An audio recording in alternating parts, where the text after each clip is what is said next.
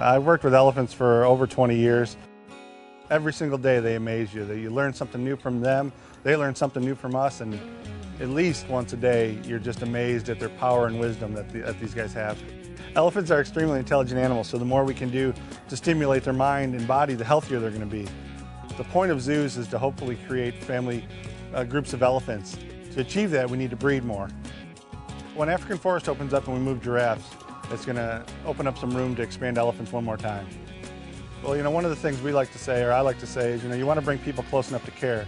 You can see them in a book, you can see them on television, it's neat, but until you've been next to one and see how massive this elephant is, she's over 7,000 pounds, and when you stand this close to her, you get a whole new appreciation. You can't get that relationship looking on a TV show or seeing it in a magazine, but when you're this close and you see how they manipulate the trunk, there's not another animal in the zoo or in the world that has that type of bond or that type of intrigue to people.